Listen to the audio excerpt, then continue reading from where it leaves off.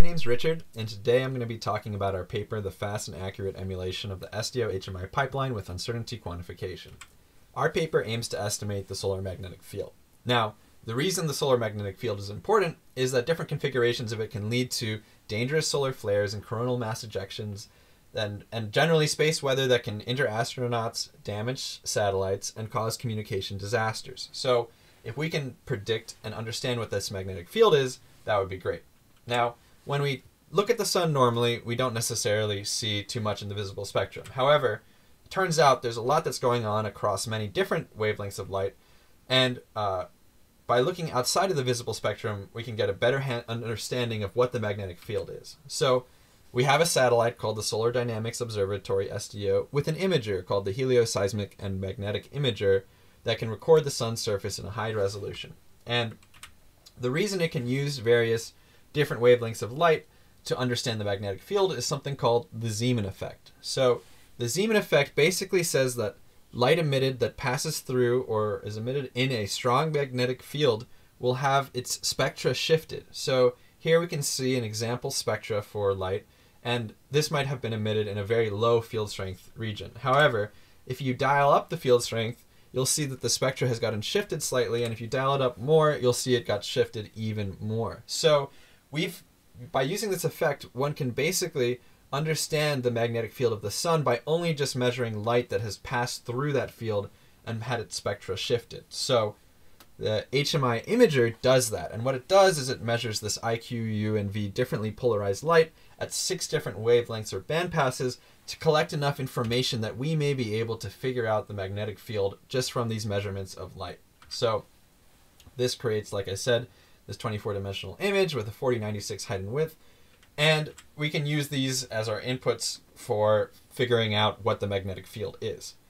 However, we don't have a simple method that can just go straight from IQ UV light to the underlying magnetic field, at least not yet. So currently how this works is that there's something called the Milne-Eddington generative model, and what it does is if you set a series of parameters, shown here including a magnetic field vector, kinematic and thermodynamic parameters, you can get an estimation of what the IQ UVs should be for those settings. So for a given pixel, we basically have a given output IQ UV for those parameters. Now, we can use this to understand how the given, to reverse this arrow, okay? We can do that, and that's what's currently done with something called the very fast inversion of the Stokes vector, okay? Now, how this works is it chooses a set of initial values, models what IQ UVs they should have produced, and then measures the error against what was really observed and iteratively optimizes this. So this iterative optimization has been able to flip and reverse the arrow, but unfortunately it doesn't let us do it simply and quickly, and it can take up to 30 minutes and be computationally expensive. So we replace this, and this is going to be our contribution here, is that we propose a system that can emulate this, but very quickly on the order of seconds. And all it does is it uses a feed-forward neural network system instead of some iterative optimization to go the other way. So the data that we use is collected or downloaded from JSOC. It comes from the satellite, like I mentioned. And training data comes from the first 60% of 2015, and test data comes from various sections of 2016. The method is a simple UNet, not changed significantly, and it was originally developed for biomedical segmentation, but it consists of this encoder, which might encode information about the various IQ UVs, the 24 dimensions at resolution, and then a decoder which will turn this into some magnetic field parameter. And then how this happens is actually quite interesting and worth it explaining clearly. So, like I said, we have this neural network. It's going to produce predictions, which I'm showing on the right. And it needs to learn from a ground truth data set that has historical VFIS-V outputs from previously, because this is an emulation of this slower existing system. So how to do this, let's look at a single example. For example, the velocity of the line of sight of the plasma. We might have a value of minus 104,000 centimeters per second, okay? And we need to produce a prediction that can capture the full range of this value, so from minus 700,000 to plus 700,000. And we could use regression so that the network would produce a single value, and we would project this value that would typically be between minus 1 and 1 to minus 700,000 and plus 700,000. However, we're not going to do this because the data has an interesting skewness about it. Instead, we're going to use classification. So we're going to do regression via classification. Now, one naive way you could do this is you might say, okay, I have my value, minus 104,000. I'm going to go look at the neighboring bins, assuming I've split up the whole range from minus 700,000 to plus 700,000 into bins, and I can just round to the nearest bin and create a binary one-hot encoding of the value at that bin. However, and then I could train with the negative log likelihood loss with my neural network. But we don't do this. Instead, what our method does is we create an expectation across the neighboring two bins that as the expected value is the real value that was returned by v phys v. Then, when our neural network makes a prediction and assigns probability mass to various bins, we just run a KL divergence between that expectation that we constructed and our predictions. And this actually leads to really good results, as I will show later. So the other cool thing here is that we can produce a confidence interval when we do this. So basically, if the network was very sure that it was 2 bins, it might assign all of the probability to 1 or 2 bins. But if it was unsure, it would leave probability around to help minimize the loss, the KL divergence that it induced when we compared. So we can understand how confident the network is, which, if you remember, the long title is another part of the title. So now I'm going to talk about results. Here is a ground truth v phys v output of field strength for the sun from a certain time, and we have it ranging from 0 to 2000 mx per centimeter squared. Now, our prediction looks very similar. So ground truth, prediction, ground truth. It's very hard to see the difference, at least on the full disk, so we can zoom in. We see here our prediction, a ground truth, prediction, ground truth. And then we can use a difference map to understand that we're sort of, our predictions under-predicting slightly the active region, except for this sort of line that exists down the middle. Now, that's cool. And we can do the same for various other targets. So that was field strength. This is inclination. We can see prediction, ground truth, difference map.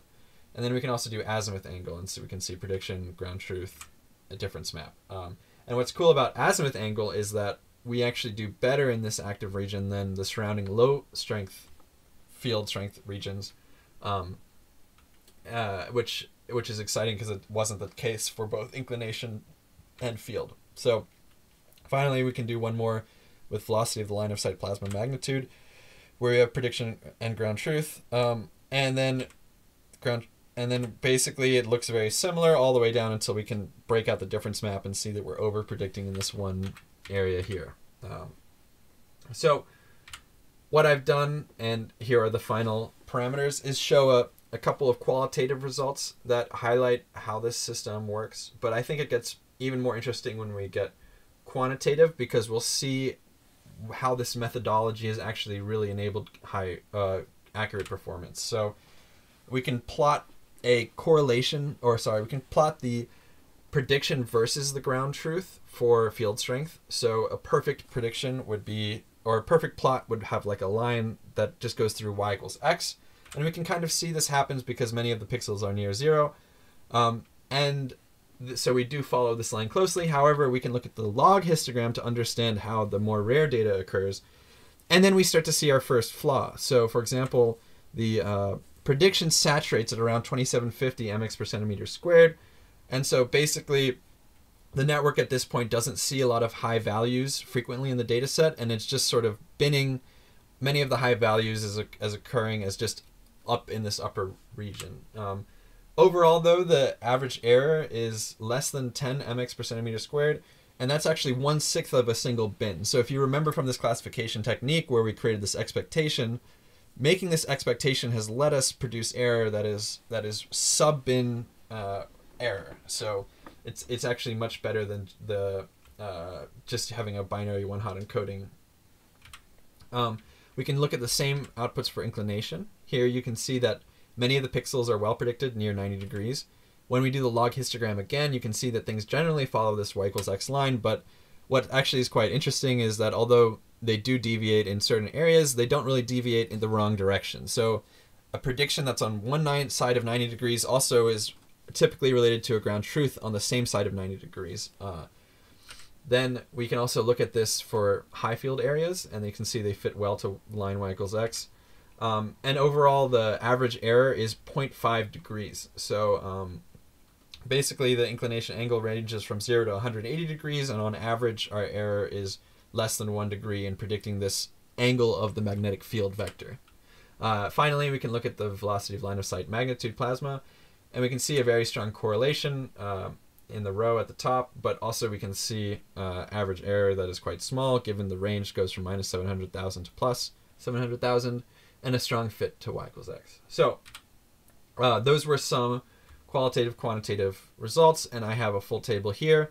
We actually divide up the measurements of this average error into on-disk values, plage regions, active regions, and greater than 100 Gauss. So by doing that, we can understand where our error is. And so overall across the disk, we can see pretty low error, but we do worse in active regions. Here it can show that what I mentioned earlier, the azimuth measurements and predictions actually improve as you go to stronger field strength, whereas the other ones degrade as you go to stronger field strengths.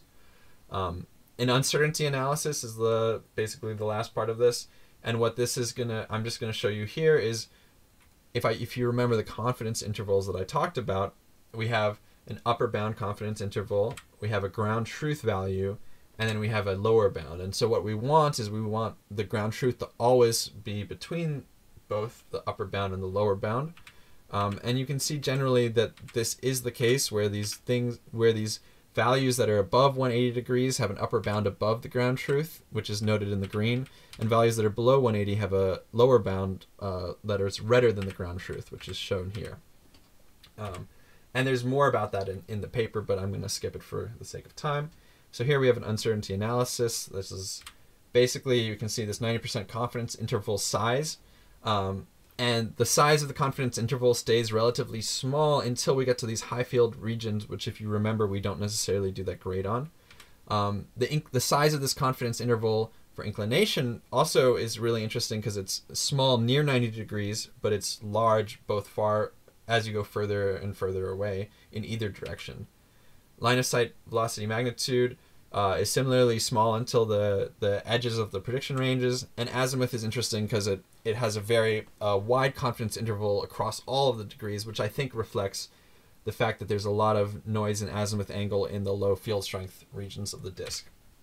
Then finally, I'm going to get to the goal and the best result of this paper, which is that VPhysV currently produces unphysical aberrations that have a 24-hour periodicity. So this curve that shows the average deviation from 90 degrees of VPhysV over the course of a day doesn't look too particularly concerning until you look across 2 days, and you see that it replicates this 24-hour pattern in its measurement of something that is supposed to be solar, which generally shouldn't have the 24-hour pattern. Now, this is called colloquially cat ears, and it can actually be observed over the course of days, so and for the entirety of the data set.